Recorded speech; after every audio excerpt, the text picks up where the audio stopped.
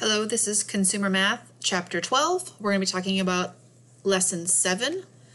This is math that machine operators might need to use in their real-life jobs. This is gears that are turning, and there's a ratio between the size of the gear, the number of teeth the gear has, the speed that the gear is turning, and the rule that we're going to use is right here. It's a little hard to see, but it's RPM over RPM, and it specifically is capital RPM, which is the speed of the large gear, divided by lowercase rpm, which is the speed of the smaller gear. And then in this fraction, we have the number of teeth in the smaller gear, and then the number of teeth in the larger gear. So when we set up our numbers in these proportions, then we can just cross multiply and divide, and we will have the answers we're looking for. So I'm going to scroll to the exercise here. And I'm going to write this on the side. This was the ratio from the last page. We have capital RPM. Oops, let me start that over.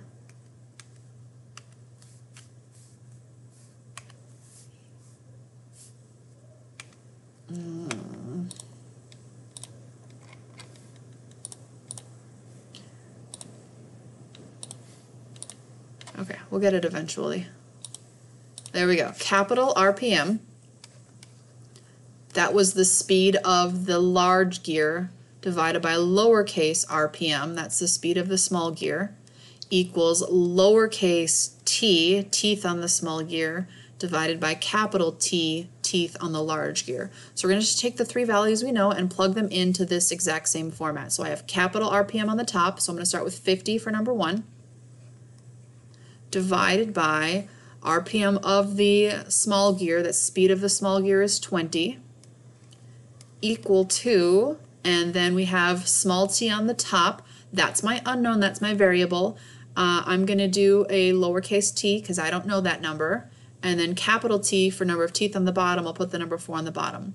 When the proportion is set up, then we use cross multiplication and division. So we multiply the two values that we know diagonally.